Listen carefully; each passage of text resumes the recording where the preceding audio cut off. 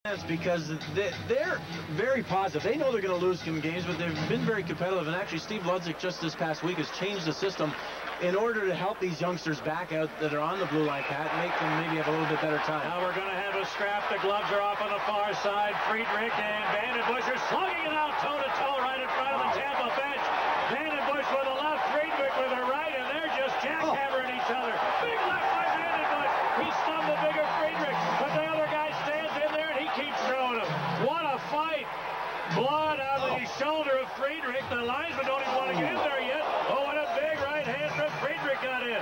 Now Vandenbussche answered with a left. And another big right from Freadrich. What a fight. This is the fight of the year in any game involving the Blackhawks. And now these two have exhausted one another. They are both bleeding. And that was a slugfest like you won't see very often. That was toe-to-toe and every blow hitting. I mean, not missing whatsoever. Get out the detergent. These jerseys got to go in the washing machine. It is just unbelievable. I just can't believe they didn't even flinch. I mean, they were taking it. They were throwing it, but they were both taking it. Freadrich is going towards the locker room, probably for some stitches around the